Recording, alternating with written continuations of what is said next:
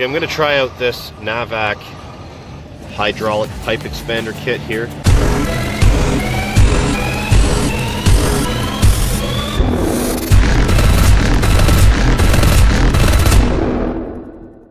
Now in the kit we have a reamer,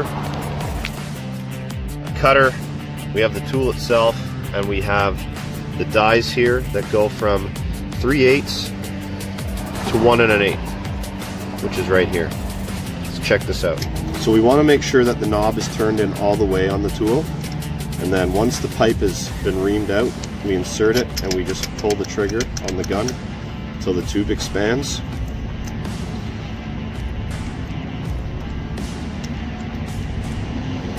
Once the tube has been expanded, we release the knob, we release the pipe, and now we have a coupling that we can slide our pipe into, just like that. Alright, so I just had to cut a dryer out of a system.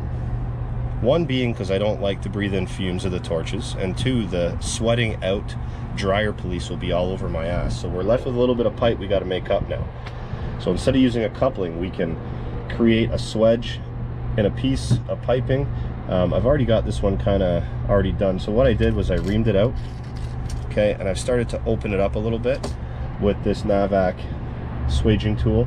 This is the NTE11H kit, and we have a bunch of fittings in here, 3/4. I think we go from 3/8 all the way up to 1 1/8 right here. Okay, so I've already got this one almost done, and the reason why I stopped is because I like to take it out and rotate the pipe around. That way we kind of evenly distribute the pressure and we don't end up cracking the pipe. So we got to turn this all the way to the right, insert the tool, and just build up pressure with the gun. Okay, release the knob, okay, tighten it back up, and then just spin the pipe around again, just again so we're not putting too much pressure in the one spot.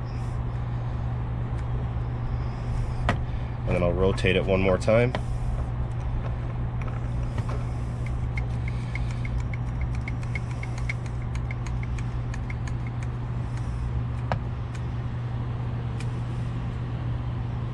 So it looks like that's it right there, and then we're going to test fitting out by taking another piece of 3/8 and inserting it inside, and that fits inside just nicely, and we have a nice swage there, and we don't have to use a coupling. Happy HVACing.